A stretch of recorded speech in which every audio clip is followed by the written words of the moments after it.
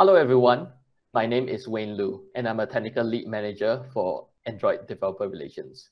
Today, I'm going to talk about Google for Games Android Game Development Kit. We are taking some questions in this Q&A video and I'll be answering all your top questions regarding the Android Game Development Kit. Without further ado, let's move on to the questions. So for question number 1, is there any specific advice or use cases for early rising game developers on how to use these tools? So the answer is for game developers with a small team size, we are working with popular game engines for you to integrate your libraries. You can find out more on our website for developers.android.com/games. This will allow you to focus on building gameplay instead of the entire technology stack. On the other hand, if you are using Unreal Engine and you are targeting multiple platforms, such as PC or for consoles, the Android Game Development Extension, the AGDE, may be a great addition to your workflow. On the other hand, alternatively, if you have more resources and want to have full control to optimize performance and customize your game, you should look at our documentation on developing and customizing your own game engine. Lastly, for tools, you should use the Android Studio Profiler to inspect your game, the Android GPU Inspector, otherwise known as the AGI, to profile graphics across different GPUs, and the Android Performance Tuner to optimize frame rates and loading times. For question number 2, when signing up for the Android Game Development Extension, AGDE for Visual Studio, is Android Studio a requirement? The answer is no. AGDE for Visual Studio works independently without developers needing to download and install Android Studio. Note that, however, you will still need to download the Android SDK and the NDK. You can find out more information about the prerequisites for the AGDE in the link below.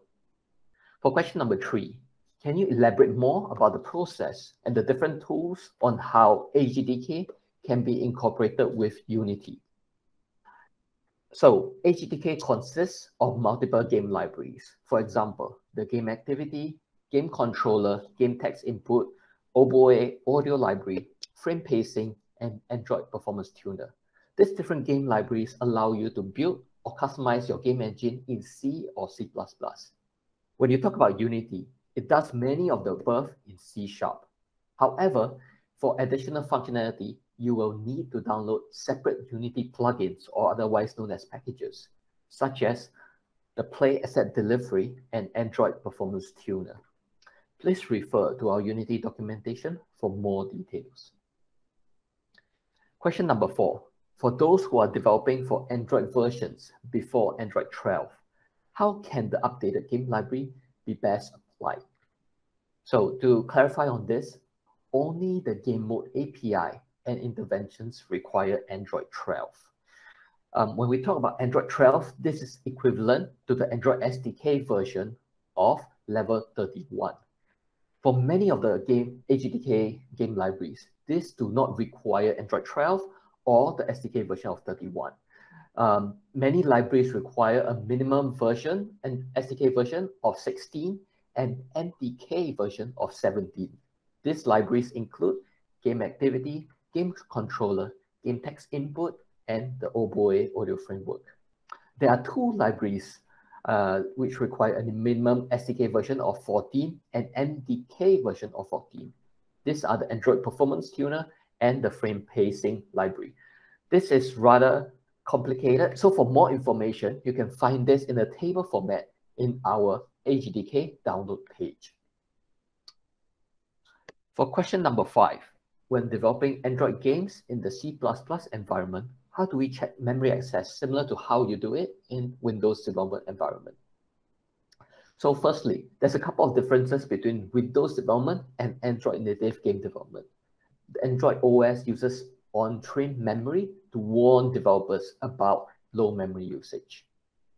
Secondly, when you're budgeting for memory in Android, you need to take note of multiple factors, such as the size of the physical RAM, the maximum ZRAM on the device, the memory usage of the Android OS, and the memory usage of all the installed apps.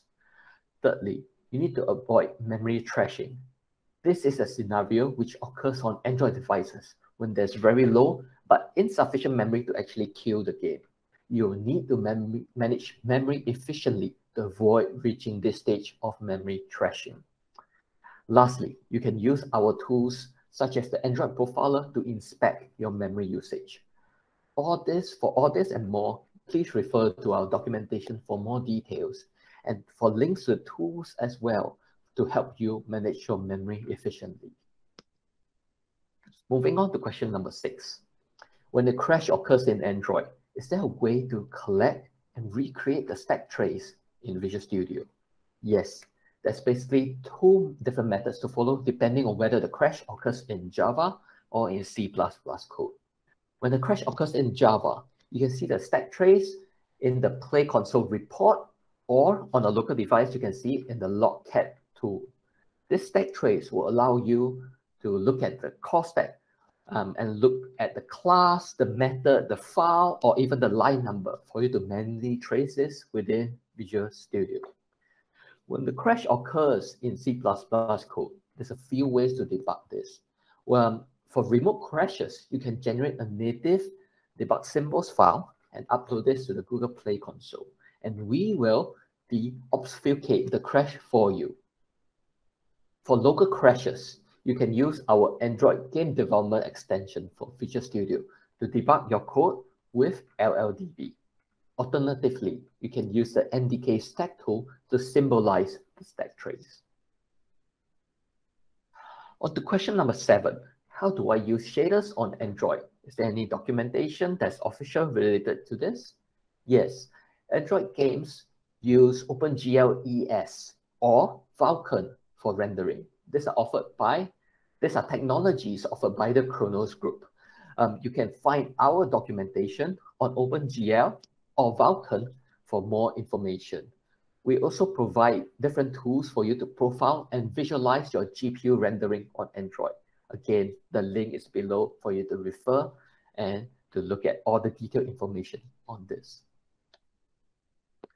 Question number 8. How do I use Vulkan Graphics API on Android? We have many different documentation for you to set up your Vulkan graphics on Android.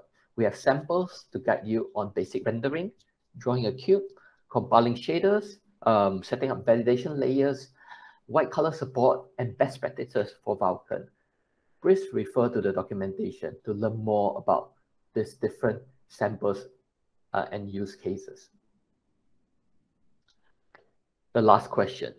Is there any official forum or community where developers can meet and discuss, share feedback on these libraries and tools? Basically, while there's no official forum or community, but developers can report bugs and submit your feedback in the link below. So we have reached the end of our session.